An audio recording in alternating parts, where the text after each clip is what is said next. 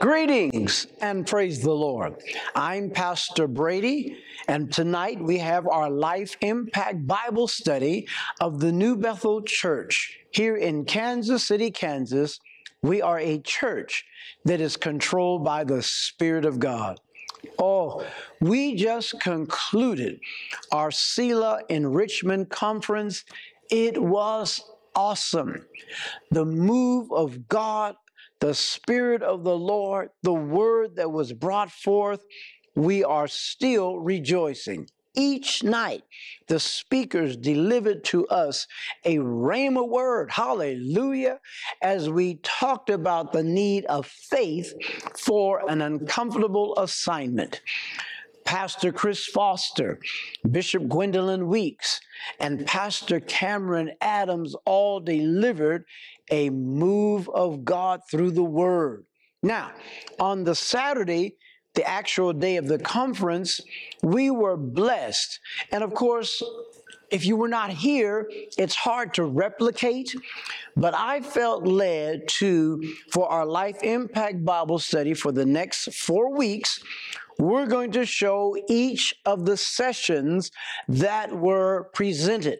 So if you were unable to be here for whatever the reason, we want you to be blessed. May 22nd, we're hearing Pastor Derek Kirk. And then on May 29th, we're having Pastor Shirlena Celestine. And then on June 5th, we've got Elder Jonathan Banks. And then on the 12th of June, we concluded with a panel discussion. You'll hear all three of them. So I'm telling you, let the word be spread. Even if you were unable to attend the Life Impact Bible study for the next 4 Wednesdays, we're going to share with you the presentations. I'm certain you too will be blessed. So let's move forward. Tonight and the next other 3 nights, we have Life Impact Bible Study. God bless, and please keep us in your prayers. Blessings, New Bethel. We are going to kick it into high gear. I have been tremendously blessed from afar and up close, because many of you know that Bishop Brady has been a featured speaker at Bishop Smith's Faith Works Conference over the years. And so I have been a beneficiary of his wisdom, experience, and the grace over his life. I'm grateful for his family and for our other 2 speakers. I give God praise. Let's look to the Lord. If you would, please bow your heads. Gracious God, our bellies are full, our hearts are rejoicing, but yet, God, we know that you have more. So we sit in anticipation, we sit with expectation, and we ask that your anointing would flow and connect these dots in our hearts so that destiny is unveiled today, God. In this Selah season, God, reveal strategies and insight for this next season of our lives. Collectively, individually, corporately, professionally, emotionally, God, do a miracle this afternoon. We thank you and give you praise in Jesus' name. Amen. Amen. Give God a praise, please, with me. Thank you. Please be seated. I'm just going to throw my phone on Do Not Disturb, make sure that all is well. And that just helps. So, this afternoon, for a brief time, we're going to talk about uncomfortable approaches for fueling and funding your ministry vision. You may say, Jonathan, I don't run a ministry. And my response to that says, your life is a ministry. And as we've heard from our other speakers, that our whole orientation must be kingdom-oriented, and it must be vision-fueled. So I'm Jonathan Banks. I am from Chicago, Illinois. Let's see how we're doing here. Great. So I'm going to get out of the way. I'm not sure how well you can see my family up here. We're all JBs. I'm Jonathan. My wife's name is Jacinta. We've been married for 27 years. I stalked her at Purdue University. And God has been kind to us. We've been married 27 plus years, and you'll notice on the screen, I say that we're happily married because you'll know there is a difference between being married and happily married. And it's not throwing shade on anything. I believe that every marriage can be a happy marriage when we intentionally invest and we add preference and deference and exclusivity and all the things that add to marriage. God has blessed our marriage. We have 2 sons. Jonathan II is 23. Justin is 21. On the picture on your left, you'll see about 16 days ago, our younger son, Justin, graduated college. He has a bachelor's degree in I'm going to actually mess this up now, health studies. But the beauty of it is he's pre-med, and this fall he is starting med school at the University of Chicago, Pritzker School of Medicine, on a full tuition scholarship. Let's give God praise. Yes.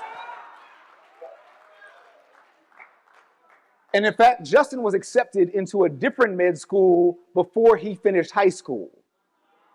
Our older son, Jonathan, was accepted into dental school before he finished high school. He got a perfect 36 on the ACT college entrance exam and is currently doing a dual doctorate degree, a PhD in oral sciences, and his dentistry degree, all fully funded because he received a $900,000 National Institute of Health grant, your tax dollars and my tax dollars, but not my savings dollars, fully funded. His tuition is paid for, his room and board paid for, and he put money in his pocket every single month for 7 years straight.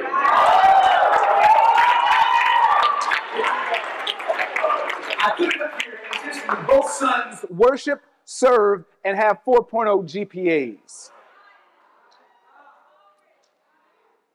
After our session today, if you'd like, please avail yourself of a resource that we launched a few years ago called Raise Your GPA. Now, in Raise Your GPA, it stands for your grade point average and your God point average, the things that launch you greater into success in God. It's great for anyone 12 to 22, tweens, teens, and young adults. It will help them maximize and unlock destiny over their lives. These are the principles and practices that we experimented with on our sons, and the proof is in the pudding. When I was at Purdue University, Bishop Brady read a little bit of my bio. I have a Bachelor of Engineering from Purdue University. When I was at Purdue University, which, by the way, I got saved when I was 18 years old. The first time I ever remember being in church, I was 13 years old for my father's funeral. My father made very poor lifestyle choices in addition to smoking and diet and other things. And he passed away when I was 13 years old. That was the first time I remember ever being in church. And a young lady that I dated in high school, her mother made me come to church one time. And I don't remember what had happened between 13 and 18, but somehow God got my attention to know that there was something bigger that I had experienced. Now, what I didn't tell you yet, and I know you're looking up here, the lights were very bright, you're saying, wow, that guy was kind of light. It's not just because of the lights. I'm actually bi-ethnic. And I use that word intentionally. I do not use the word biracial because I am persuaded that there's only one race of human beings on the planet. If you read the book of Acts, Paul said, of one blood, God made all of us. Race is a man-made construct to divide us and to bring conflict into the earth. There's only one race of human beings, but there are many ethnicities and cultures. My mother is first-generation German Jew. If you paid attention or didn't sleep through all of history class, you remember a dictator and really a despot named Hitler who came to power in Germany in the late 30s. I am told that there were 5 boats that the last German Jews were able to leave Europe. And my grandparents, my mother's parents, were on one of those boats. One went to Australia, 4 came to the U.S., and here I am. So my mother and father met in Philadelphia. My sister and I share the same parents. My parents split when I was 5 years young. And my mother goes back to the synagogue. Now, we are not the most devoted Jews. We are pork-eating Jews, if that makes any sense to you.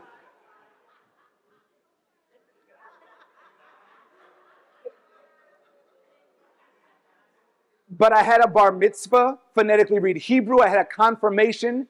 But here I am at 18, knowing that there's more for me. And so I get to Purdue University, and I must visit 10 churches. And to be quite honest, I didn't feel God in near one of them. And my lab partner in chemistry class, I don't even remember how God came up. But she says, why don't you come and worship with me? And I said, well, where do you worship? And she told me the name of it. And I said, well, I've already been there. She said, what time did you go? I said, well, the marquee out on the front of the lawn says 10 o'clock. She says, no. Come back at 2 o'clock. I'm like, what y'all doing at 2 o'clock over there? And I show up. And there was a young pastor there preaching Jesus, preaching love, connecting all the dots that I learned through my Judaic upbringing, connecting the fact that he is Emmanuel, he is God with us, and that he is in Jesus dwells all the fullness of the Godhead bodily. And you mean to tell me the God of the universe came and packaged his entirety in the person of Jesus, died for my sins, and rose triumphant on the third day, and the fact that he is the propitiation for my sins. He is the Passover lamb that I've been celebrating every year of my existence.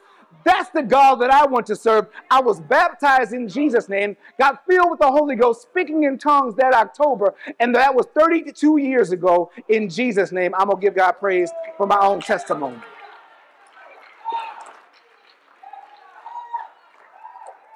But I just shared that with you because I want you to know who's up in front of you. Growing up, I wasn't black enough for the black kids. I was too dark for the white kids. Never felt like I fit in anywhere. But it's because I was always destined to fit into the kingdom. The kingdom is not race. The kingdom is not ethnicity. The kingdom of God is all those blood-bought believers that are willing to put down. And I loved what Pastor Sherlina said, or maybe it was Pastor Derek. He said that when God calls you, really, faith means that you must lay down you. And I'm like, my God. Faith means that I must sacrifice who I think I have been. Never enough. Now, I know some of you may not have stood on this stage. And I'm the only one standing right now. So you're not sure right now if I'm 5'5" or 6'5". I'll tell you, I'm much closer to 5'5" than I am to 6'5". In fact, when I was entering my freshman year of high school, the only thing I wanted to do was be 5 feet tall. I was always the one sitting crisscross holding the school sign in the pictures. So I always knew I was too short to be remembered, too light to be remembered, too dark to be remembered. My life did not matter. In fact, in my freshman year at Purdue, before God saved me, I took a suicide walk. Not because I wanted to die, but because I no longer wanted to live a meaningless life. And God got my attention and gave me a reason to hold on against hope, believe in hope, that my life could matter to somebody. And all that comes through and Raise Your GPA. It helps our kids understand their grade point average, the fact that it matters, that it will open up destiny for you. And their God point average, that God creates them with intentionality. Now, if you've got a if you got a God point average, you also have a devil point average. Things that try to pull you into bullying, negative social media, premature intimacy, cursing, and all the things that pull you away from God. In Raise Your GPA, we help 12 to 22-year-olds understand their why. Come on. In chasing after God in their best future. Yeah. Our mistake is that we expect young people to buy into old people's why. Yeah. And that never works. Even in previous generations, the only reason that we were able to catch more than we lost was because we didn't have the technological distractions that young people have now. Yes, sir. I read in Proverbs that if you train up a child in the way they should go, when they are old, they will not depart from it. Here's the problem. We're not doing any training. All we're doing is telling. And you're like, Brother Banks, no. I train my child. I'm going to tell you, I'm going to give you an example of how you know you're not. Because when your child messes up, you say, didn't I tell you it? How many times do I have to tell you? In that dumb blank stare, staring you back in the faces, yes, you told me, but you didn't train me. You did not equip me. You did not give me a reason for my why to buy into your truth. All you did was tell me you did not train me. We tell our young people to lift their hands, but we don't tell them why to lift their hands in ways that are meaningful to them.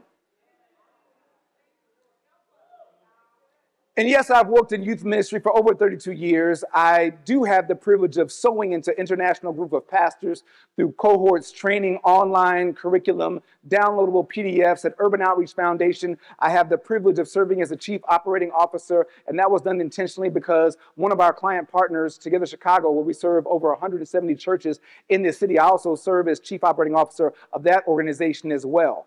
Okay, when you serve God, he will give you a Joseph anointing of administration where you can have multiple areas of impact and influence. And that's why I'm here at the Selah Conference.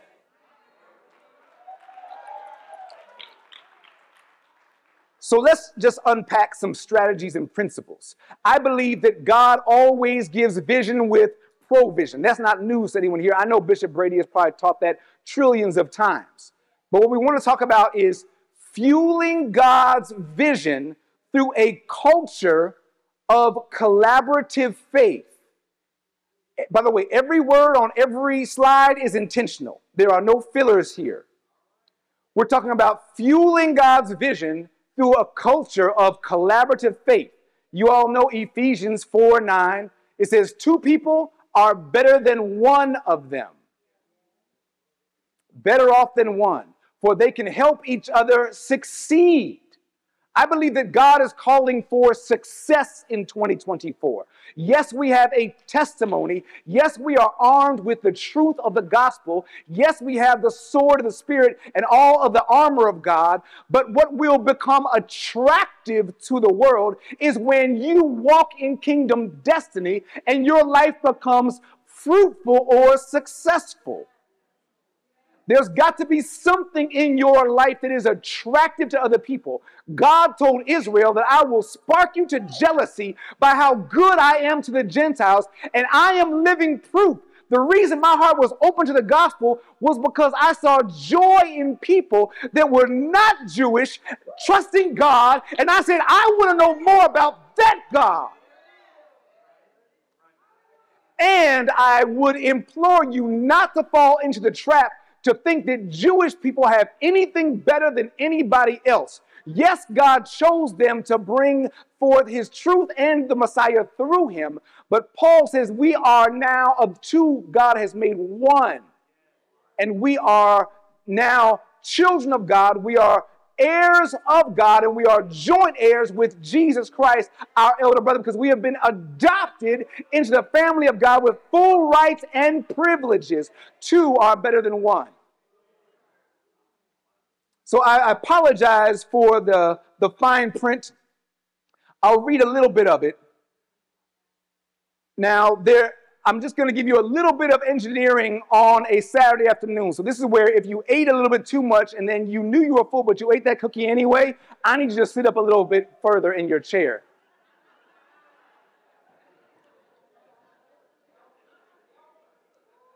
There was a gentleman by the name of Isaac Newton. He did not invent these laws. These are God-given principles that he discovered. All your cell phones right now, by the way, they communicate through microwaves that nobody invented. We discovered them. Now we're leveraging them to connect and communicate with people. But Newton discovered that an object at rest remains at rest, and an object in motion remains in motion at a constant speed and in a straight line unless acted on by an unbalanced force. Which means if you ain't doing nothing, you're going to continue to do absolutely nothing until God grabs a hold of your heart. But if you are courageous, if you are dauntless, if you are just birth in your spirit a drive to please God. And if you are courageous enough to set prayer in motion and to set feet to your prayers, God will accelerate your kingdom momentum and you will be a force to be reckoned with. So what is a force? A force is the acceleration of an object. It does depend on the mass of the object and the amount of force applied, and that whenever one object exerts a force on another object, the second object exerts an equal and opposite force on the first. What does all that mean to us today? That means that as God is planting seeds of faith, seeds of hope, as he's downloading strategies and insight and giving you wisdom, it doesn't matter if you're in your 20s or in your 80s, God's seasoned intentionality will open up heaven's windows and doors over your life with these strategies today. Now, I did not come to Kansas City to talk about pain. But you all brought up this season of uncomfortable growth. And I'm looking at this precious child here. And by the way, what is your grandson's name? Dawson. Dawson is how old? 4 months. Okay, 4 months in a day. Does Dawson have tummy time? He has to have tummy time, right? Because if not, the neck muscles won't strengthen appropriately. He won't be able to hold his head up. Now, the first time you placed Dawson on his tummy, was he happy? Where's mama? She just stepped out. I can guarantee you, because all of us that have had babies, every time you put a baby on his tummy for the first time, the baby will start to cry and struggle because those neck muscles are not strengthened enough. But unless you allow that child to struggle right there and for those muscles to strengthen, you will retard that child's growth and you will impact their development. Now, I think it's pretty audacious for a man to be up on stage talking about labor and birth pains. As if I have ever come even close to whatever that is. So I'm going to tell you what I heard, not what I know about labor pains. But every pain has purpose. Purpose to keep you, purpose to jettison you forward in destiny. Purpose. Understanding that we are talking today about birthing vision and ministry and business and connection, collaboration. Understanding that we're undergoing individual and collective growing pains. Again, I'm not even a physician. I get lightheaded at the sight of blood, which is why my sons are health professionals and I am not. And by the way, since they were in 6th and 7th grade, my sons were in somebody's doctor's office, dentist's office, clinic, somewhere where they could be around health professionals so that they could see, is this something that appeals to you? Don't allow your sons and daughters to make career decisions unless they have shadowed at least 2 different professionals in that profession on at least 2 separate days. Any college will sell you a piece of paper, but you've got to try the Spirit by the Spirit and pray and say, God, I've experienced this. This is resonating with me. And then like Pastor Derek said, you must be ambiguous. Say, God, and if you push me in this direction, I'll go. But if you don't, I'm good, God. But I'm told that from the ages of early teens, even through late teens, sometimes that there will be these pains that children experience in their joints and legs called growing pains. Obviously, you can see I didn't have a lot of growing pains. I'm kind of concentrated like Zacchaeus. I didn't say short. I said concentrated. And then, of course, Pastor Derek and I were trading running stories yesterday. He's a runner. I'm not. I did finish the Chicago Marathon in 2018 and 2019, 26.2 miles. You understand the value of stretching. That if you're going to strengthen a muscle, it pays to stretch that muscle out and condition it. And you're letting that muscle know that, hey, greater is coming. It may not be comfortable right now, but greater is coming. Stronger is coming. It may feel weak right now, but stronger is coming. And we stretch muscles with anticipation and hope of what God is going to do. And of course, this is not my concept. I heard it one time repeated by Tony Robbins, who, I listen to a lot of people. And yes, even though I do keep a plant-based diet, I know how to chew fish and spit bones, even though I haven't had fish in 12 years. But he said there are two types of pain. There's the pain of disappointment, the pain of discipline, or the pain of regret. And you make a choice of which type of pain you want to have. You cannot have a pain-free life. You cannot have a comfortable life. That is not how we're designed. The Bible says the man is born of a woman, but a few days and full of discomfort. Full of pain. But you must make a choice. Do you want the pain of discipline, or do you want the pain of regret? I could make an argument, but if you are over the age of 5 in this room, you know right now the pain of regret is always greater than the pain of discipline. The pain of discipline is momentary. The pain of regret, if not given to God, can be decades. Again, I did not know the exact size of the screen. I apologize. I know that there are some church leaders in this room. So if you're a church leader, you should look through the lens of the eyes of your church. But if you are a business leader, a family leader, if you're an entrepreneur, if you're a solopreneur, if you're an intrapreneur, if you're a wannabepreneur, if you're a side hustlepreneur, understand these trends. Let's go. In churches, primarily in America, we know that online giving is the number one way that people tithe and give to churches. Smaller donations, less than $250, and this is an annual donation, by the way. Annual donation. They have increased almost 20% from 2020 and beyond.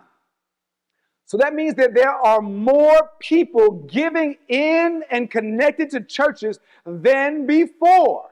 Many churches saw their finances increase during the pandemic because God got their attention. They were willing to turn on a screen for 45 minutes to an hour and a half on a particular day. And by the way, 2020 accelerated asynchronous discipleship. Synchronous means it's all happening at the same time.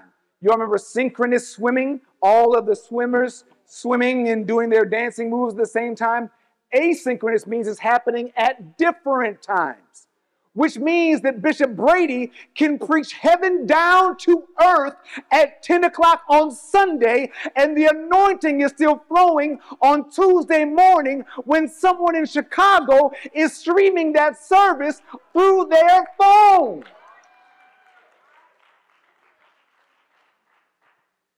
75 to 90% of church members do not tithe. Bishop Brady said he was doing some math earlier. What does that tell you? That tells you that not only are between 10 and 25% of the people holding the burden of financial support for churches, but it also lets you know that there are untapped givers that are waiting for a better understanding of kingdom financing in our churches. Which means that while we must continue to teach about kingdom stewardship, we have to reevaluate, is my message on kingdom stewardship connecting with the why of those untithing members? Again, not my definition. I've been told that the definition of insanity is to do the same thing over again, expecting different results. So while I will maintain my specific giving message for those 10 to 25% of the members that have caught God's vision, and I will supplement it with another message that can connect with a broader audience. Now, I told you only 10 to 25% of people are tithing. Of those 10 to 25% of people that are currently tithing, 77% of them give between 11 and 20% of their income into the church. And that is a healthy benefit. I believe in biblical tithing. I believe that not only is a tenth, but the first tenth belongs to God. And then, of course, we give freely on top of that. 64% of donors say that establishing trust is essential before donating. And in America, 32% of American volunteers choose to volunteer for their church or religious groups, which also means, remember, trust is never given. We unpack this in Raise Your GPA, and your child needs to understand how to use trust. Trust is never given. It's always earned. Anyone that says, trust me, does not understand trust, because trust is earned. And by the way, once trust is broken, trust can never be rebuilt. It can only be built again. The fibers of trust, the connected blocks of trust, once torn apart, can never be fused back together again. But trust can be built again, starting block by block. It can be accelerated. It can be emphasized. But once trust is broken, it cannot be rebuilt. It must be built again. So if you do see a lack of giving, you must also investigate, is there a lack of trust? If your clients for your business are not growing, I would encourage you to examine, have you earned the trust of your customers and clients? Sometime today, perhaps we may sell our 17,000 copy of Raise Your GPA, depending on how many of the copies that you all buy. But I'll tell you that I have not sold one copy of Raise Your GPA without first earning the trust of that buyer. And for every aspiring author in the place today, I would reveal this truth to you. People buy you before they buy your book. If there's nothing attractive about your life, if there's nothing that catches their attention, nothing they want to emulate, then why would they want more of what they've already seen unless they buy in and believe? Let's accelerate where we're going today.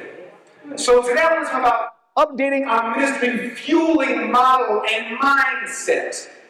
Remember that tithes and offering leverages mature Christians, leaving new or less committed members on the sidelines. And you can give that same giving message appeal. You can make it 3 minutes or you can make it 30 minutes. It does not matter. If they trust you, they'll give. If they don't, they won't. We have to ask ourselves a question. How do we engage our entire congregation and community? And my brothers and sisters, I submit to you that we will do that through the power of partnership and collaboration. So we train our church right now to fund vision instead of fueling vision. There is this dichotomy where we separate those that do ministry from those that receive ministry. And that was never God's plan for his church. We want people to fund the ministry instead of fueling it. Understand that people are more likely to financially support efforts that they are involved in versus merely believe in. Come on now. It's the difference as a leader in saying, go ahead versus saying, come on with me. You all have heard this definition before, I'm sure. If not, you can write it down. It's profound. It's not mine. It may be a quote from Bill Hybels, who was a megachurch pastor in Chicago. Incredibly successful, like too many of our leaders has had some very significant character and reputation challenges, but this truth was still a truth.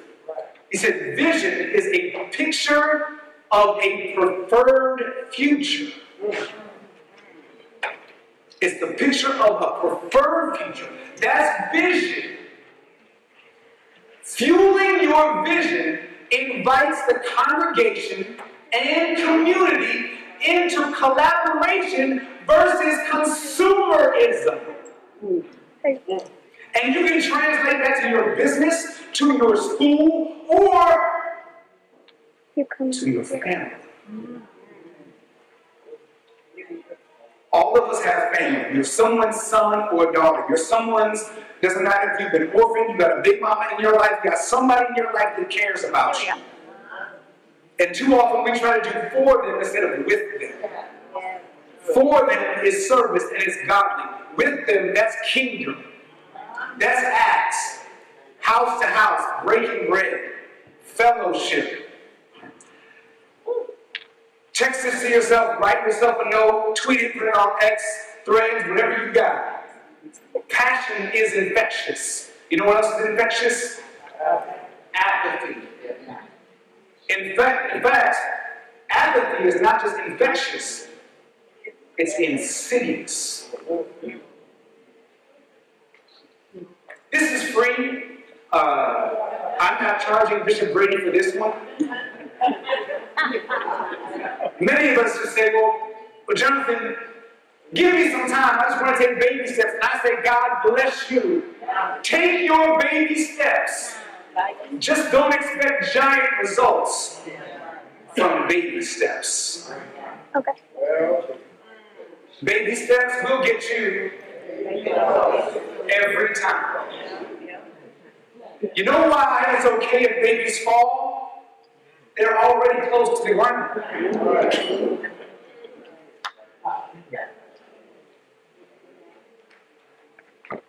Just kind of let that stare at you for just 5 more seconds.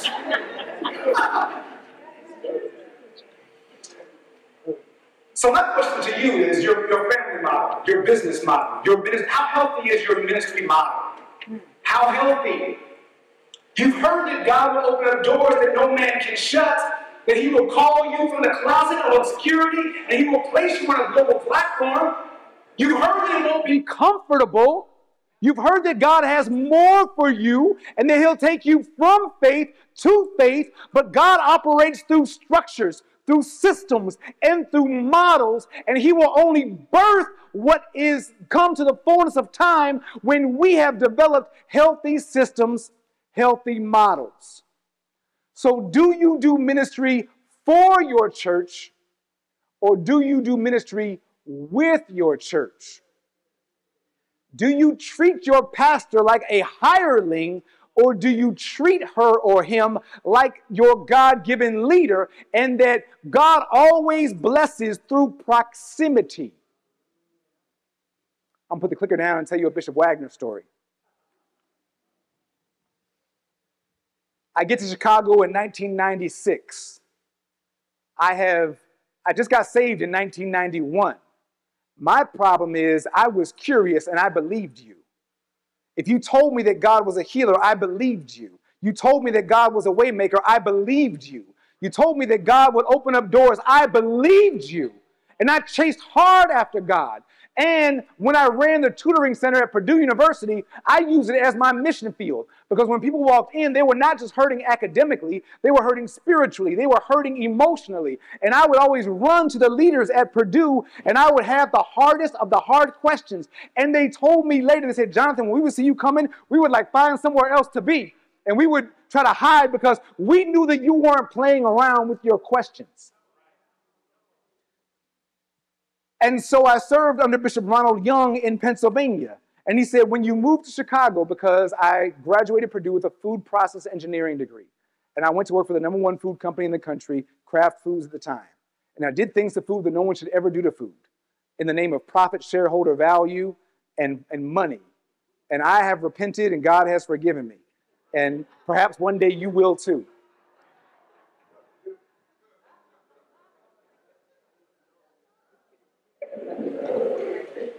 But my love language is acts of kindness, so I'm always trying to serve. And I was only at our church for a quick moment of time before they allowed me to begin to serve. And in 1996, when was our last Harvest Convention, we invited, I'm pretty sure, Bishop Norman Wagner, who, in my mind, there were giants in Pentecost. And then there was Bishop Norman Wagner. Bishop Wagner was like no one else I had ever met in my entire life. And he opened up doors and faith, understanding in ways that has blessed me the next 32 years. And I was assigned to be Bishop Wagner's adjutant in Chicago. And I go and I pick up this hotel. And I get in the hotel, and he and I get in the hotel, we're going down to the basement. And he turns around, and he looks at me.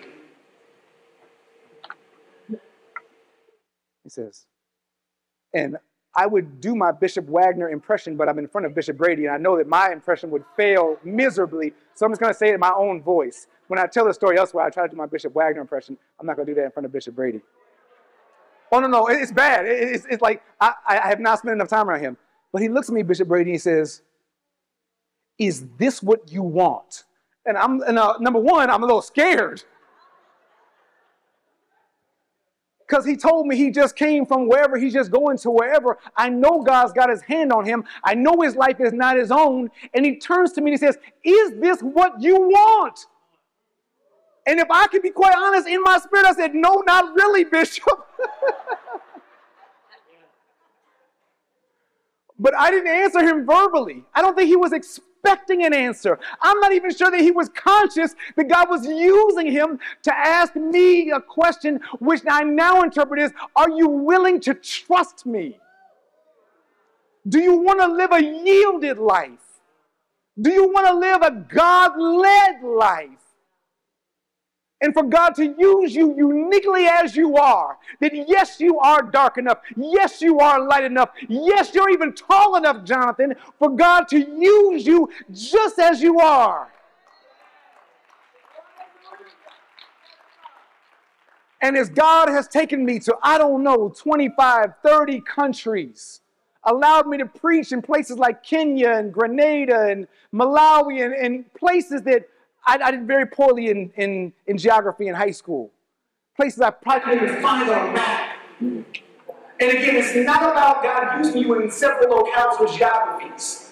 Don't allow us to have assignment comparison.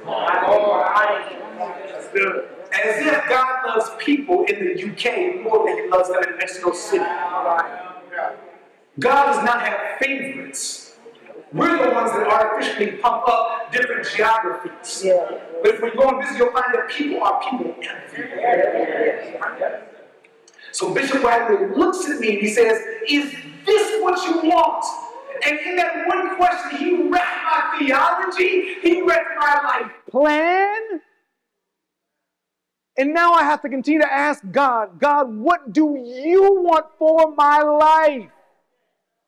I'm going to pick up my little clicker now. Are our ministry models healthy? When we do ministry for our church, it invites criticism and disconnection. I know y'all already read my slide, but I wouldn't do it like that. I wouldn't have had her sing that song. I wouldn't have put them over that committee. That's what we ask for when we do ministry for our church. When we do ministry with our church, people bring their energy, their ideas, their friends, and their money. This is why we have to do ministry with people. You have to be willing to let people into ministry that you may deem as less spiritually minded than you. Yes, their life may be raggedy in areas that are different than the areas that your life is raggedy in. And we cannot be the raggedy police. I don't have a raggedy app on my iPhone and say, oh, no, your area of raggediness, we can't use you, but we can use your area of raggediness. All of our righteousness is filthy rags. Just like when we raise our children, if we do everything for them, when they grow up, they will be incompetent adults. They will not be contributing members of society. They won't have appreciation. But if you do laundry with your young people, you do dishes with your young people, they don't work for you. They're a part of this family, and we do things together.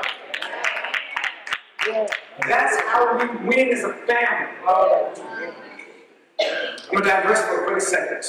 Because I try to, if Bishop Wagner taught me nothing, is to be sensitive and obedient to the Spirit. It's incredibly intentional now. Remember, when we grew up, if my father was a plumber, I do not need to go on a 40-day fast, go out to Mount Moriah, and lay before God and say, what would I do with my life? My name is Jonathan Banks. If I was a plumber, it would be Banks and Sons Plumbing. Yeah. Because as my son was old enough to hold a wrench, he would begin to hold that wrench differently. He would have proficiency. He would have excellence and skill. Things that would take average people 2 hours to do, he would be able to do it in 2 minutes. He would be the plumber that you hire. In my house, I do 90% of the plumbing, but you would not hire me to do plumbing in your house. Why? Because I usually break something else before I fix the original thing. And I'm slow. I got a big old house. Thankfully, I got multiple sinks and multiple showers because that thing may be down for a week. And thank God my wife does not leave me.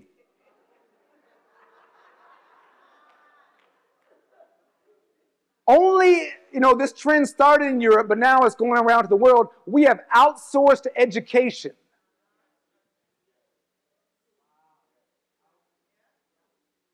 We send our kids elsewhere to be educated. And I do believe in education. I believe in our educational system, but we have outsourced it. I believe in Deuteronomy 6. Teach these things diligently to your children. It's not the pastor's job to disciple your child. It is not the youth leader's job to disciple your child. It is your job to disciple your child. Our problem is we can't even disciple ourselves. We don't know the tenets of the faith. We can't leave the basics of the doctrine, like Hebrews says, because we don't know the basics of the doctrine. So we have to then become disciples. We have to then humble ourselves and pastor, teach me again so I can teach my son and daughter. The pastor can reaffirm, can affirm, but it's our responsibility. Yeah. So fast forward now, we let our sons and daughters get to be 18, and then we ask them one of the stupidest questions you could ever ask anyone in the entire world. What do you want to be when you grow up? Excuse me, Bishop, it's a dumb, stupid question. And we mean well. And then we lie to them. Child, you can be anything you want to be when you grow up. Knowing it's not true. Somewhere I read in the Bible, I know the thoughts that I think towards you, saith the Lord. God created you with intentionality and thoughts. God told Jeremiah, before you were formed in your mother's womb, I knew you. How are you going to ask a 4, a 14, a 16-year-old, what do you want to be when they've got no clue what's going out in the real world? I'm going to tell my age here now. My freshman year at Purdue University, that's when the internet became open to everyone, prolific. Which means that as I was growing up, if you would ask me, what do you want to be? I couldn't tell you an app developer. Because there were no such thing as applications. Applications, they're shortcut to websites. There were no such thing as websites, because there was no such thing as the internet, because for most of us, there was no such thing as a computer. And for everyone in this room that influences children under the age of 18, over half of the careers that they compete in, write that word down, compete in, they don't exist yet because their generation has not invented them yet. So you're asking them a question about a snapshot in time that is evolving faster than it ever has in the history of mankind. Technological advances, psychological advances, physiological advances. We are for our betterment and for our detriment, genetically modifying anything we can get our hands on. And yet we expect a 5-year-old to know what God's going to do in their life. So instead of asking them, what do you want to be? Ask them, where has God gifted you? Usually they will tell you, I don't know yet. And that is the most perfect answer. Because then you say, well, let's discover it together. Let's pray and seek God. And ask God to open up your mindset. Ask Him, where and why do people seek you out? What problems do you solve? Because that is a clue to what God's going to do in your life over the next season. But we can't bottle that up because when we were growing up, we were comfortable having one area of competencies. Young people today must have multiple areas of competency. They can't afford to be great at math and poor communicators. They can't be great at science but not understand geography. They have to be holistically blessed. It doesn't matter if you are naturally curious or you could not care less about school. Most of us, the reason that they're not curious is because we have not sparked their intellectual nor academic curiosity. We're not reaching them. They come as empty slates. Kids come here as moldable clay. But we're the geniuses that push a screen in front of their face the second that they're born to pacify them instead of allowing them some uncomfortable moments. And again, anywhere where you see the word ministry, feel free to put your business, family, etc. What does fueling your ministry look like? Remember, we're talking about the difference between funding your ministry and fueling your ministry.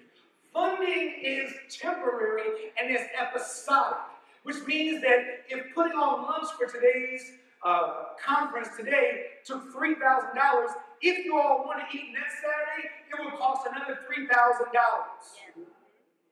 But if we fuel it, and next week you bring the sandwiches, and you bring the soup, and you bring the cookies, now we have fueled our ministry. We have reduced our costs, and we have brought up involvement. And then what I told you, people, when they feel involved, yes, sir. Yeah. I skipped already, I may have missed it.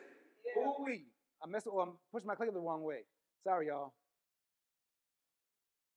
Oh, where we go? Oh, there it is, the bottom. When you do people with your ministry, people bring their energy, their ideas, their friends, and their dollars. When you do ministry with, when you do family with your family members, when you do business with your community, that's when they bring their things. So again, fueling your ministry looks like this.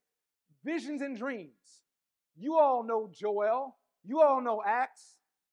I will pour out my spirit upon all flesh, sons, daughters, old men, young men, old ladies, young ladies. God's vision and dreams are always multi-generational. They are intergenerational. Multi means more than one, inter means connected. While I don't have any revelation from God, I am spiritually curious if the visions and dreams that all demographics are seeing are just a different view of the same picture. That your dream is not different than my vision. They're just different levels of clarity and different lengths of vision. If I'm in my golden senior season, I may see the future with more clarity than you do. But if you're in a younger season, you may see longer and farther than I do. And that's okay because we're looking at the same vision, but we're doing it in an interconnected way. Oh, yeah.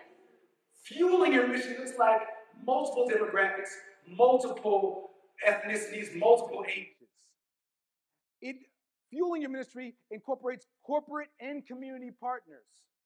New Bethel can't transform this community by itself, was never designed to. It was designed to be a catalyst. It was designed to be a backbone organization, to pull together resources from around the community and then push forward God's agenda. You all know that many for-profit companies are looking for connections to their communities through churches and nonprofits. They're doing that right now. They're looking for your business. They're looking for your church. They're looking for your family. And because God is the source, churches should be a conduit in addition to a reproducer of blessings and equipping moments. When the world comes in contact with New Bethel and all other churches, they will do like Pastor Slater said. They will recognize the anointing, even if they can't identify it, they will recognize it. And in everything, God gets the glory. And New Bethel and your ministry and your family and your business gets a ministry momentum and kingdom impact. Remember earlier when I warned you about Newton's laws of physics, that an object in motion tends to stay in motion unless acted on by an outside force. There is nothing that beats ministry momentum. What's about word of mouth, noise these things abroad? What's about people coming curious and open and broken and open to the gospel? That happens when you have ministry momentum. Touching the community in ways that are meaningful to them.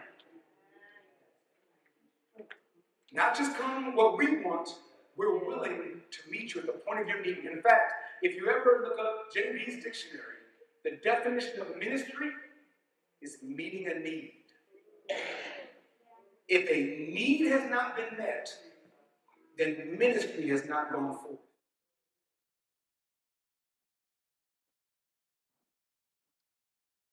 In our final moments, ministry momentum and acceleration.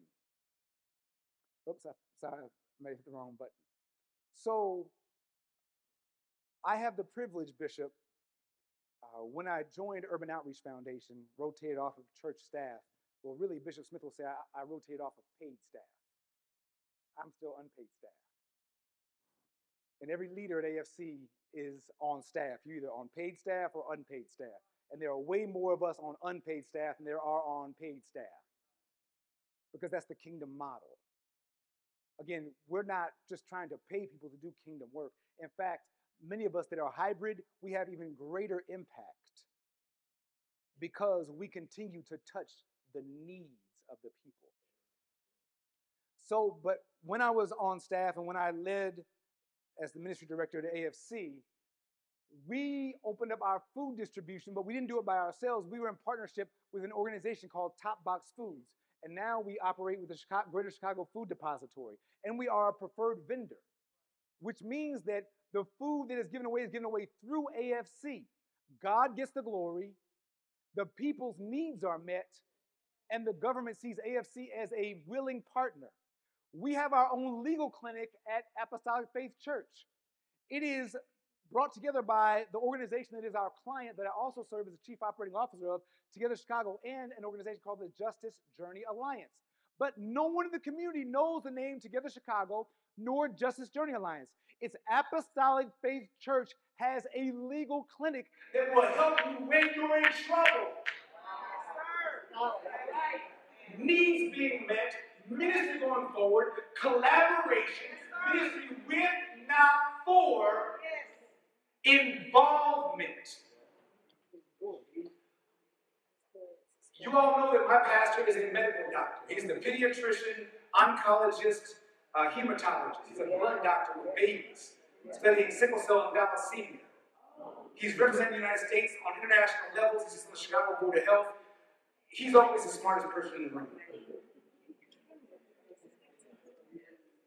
Walgreens distributes vaccines through our church.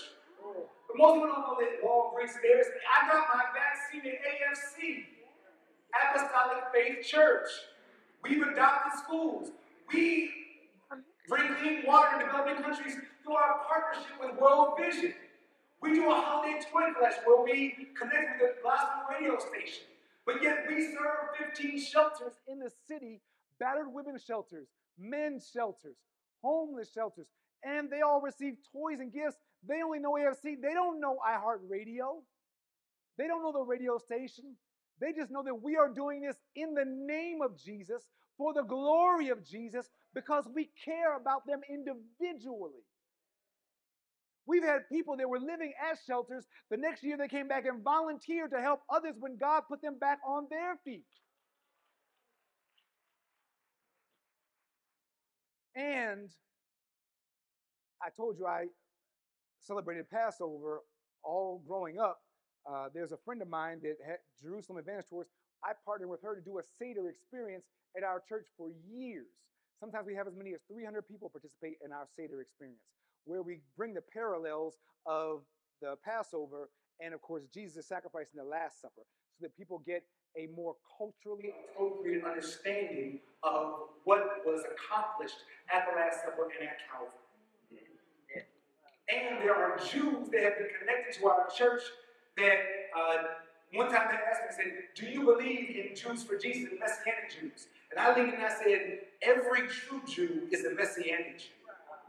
They just either believe that the Messiah has come or is coming. And I tell them, he's not only come, but he's living inside of me right now. He can live inside of you. His name is Jesus. If you read Isaiah 12:2, I believe it is, it says, behold, Jehovah has become my salvation. That is the word Yahweh. Yahweh has become my salvation. Jesus means Jehovah has become my salvation. That God, the God of the Bible.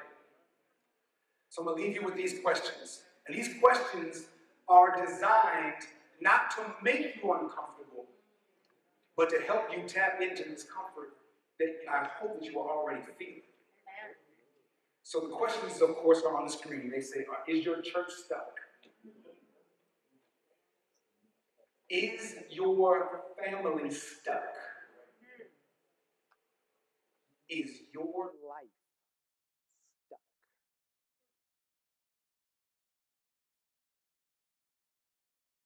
Fueling your vision always builds on kingdom momentum, and that you only fuel with collaboration.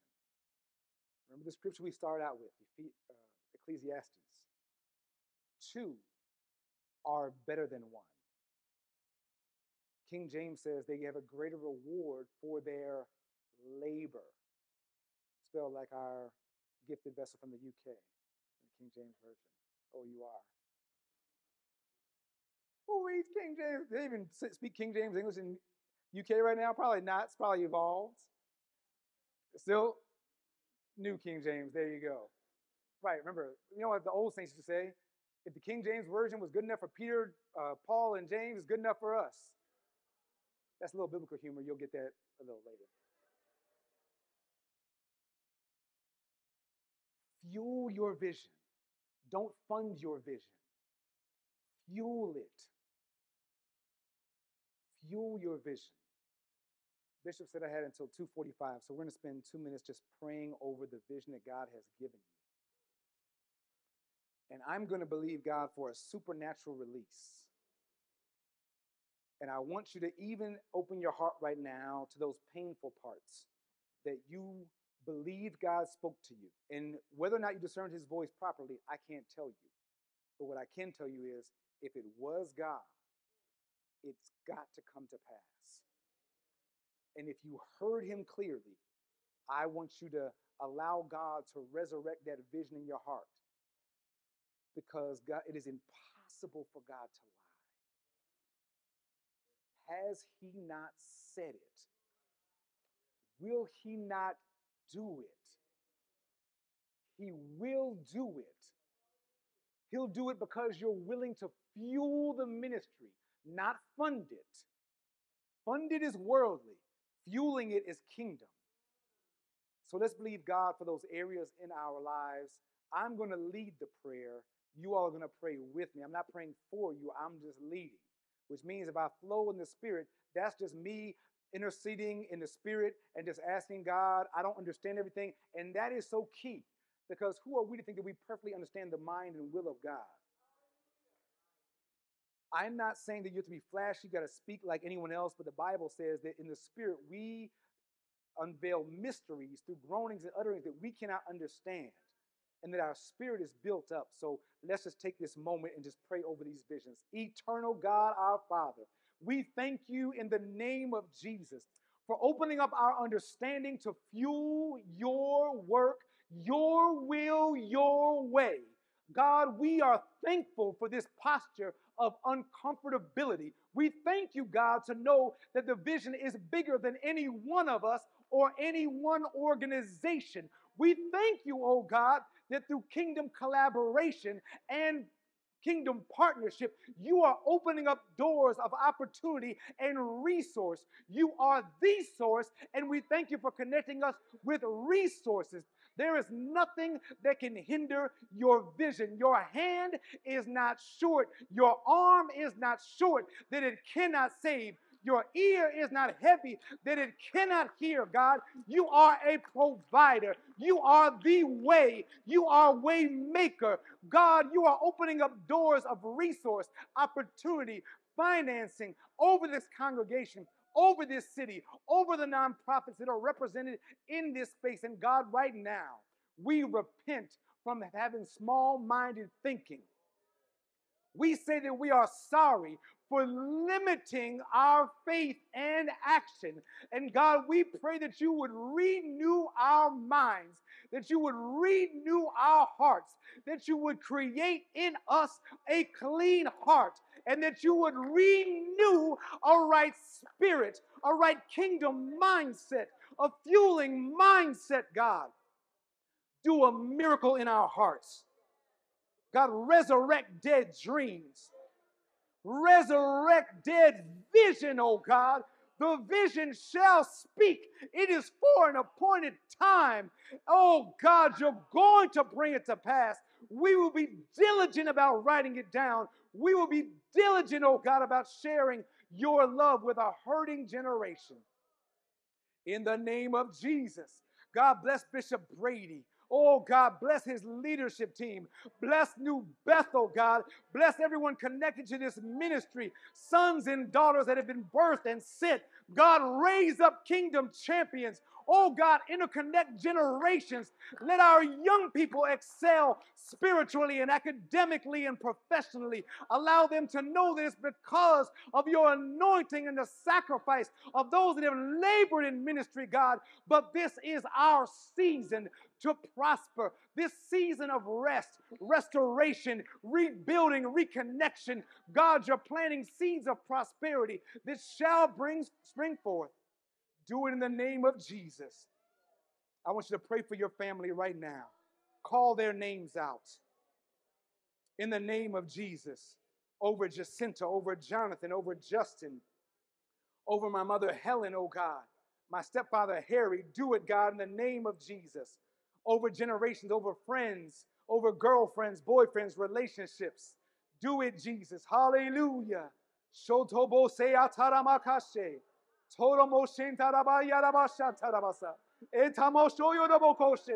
God, you're doing it right now. God, draw others. God, create in us a clean heart. Oh, God, do it now. Do it now, God. Repair relationships, mothers and daughters, fathers and sons, God. Heal marriages in the name of Jesus. Open up doors, God. Cleanse us. Help us, God, for your glory and praise. Come on, join me in giving God a great ovation. Lord, we celebrate you. We love you. Thank you, Jesus.